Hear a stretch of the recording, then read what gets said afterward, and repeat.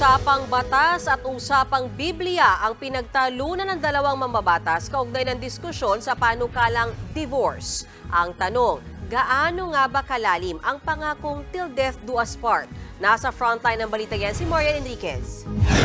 Mr. Speaker, sa gitna ng pagtalakay kahapon sa panukalang divorce, nagkahamunan sina Sagip Party List Representative Rodante Marcoleta at Albay Representative Lagman kung nasa Bibliya ba ang mga kataga at ideya ng till death do us part ng mag-asawa.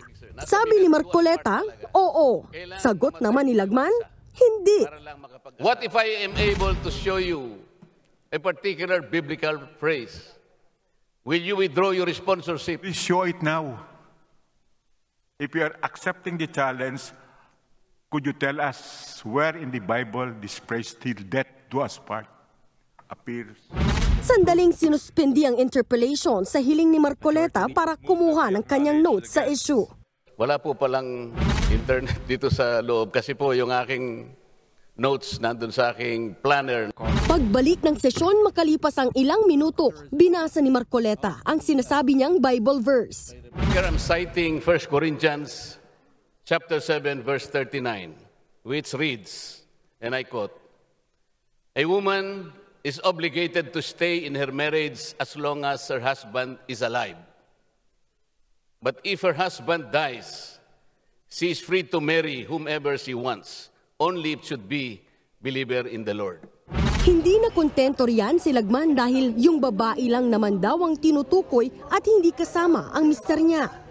In fact, what he said was only with respect to the woman, not to the husband.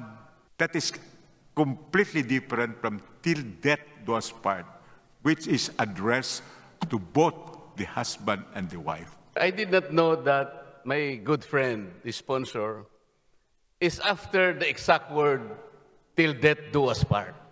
Sa kabila ng mainit na debate, nagpasalamat si Lagman kay Marcoleta sa tinawag niyang homily ng kongresista.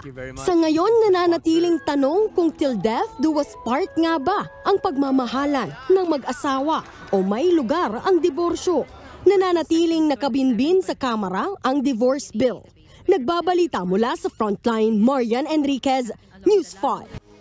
Mga kapatid, may Los Baños po. Huwag magpahuli sa mga balita at impormasyong dapat ninyong malaman.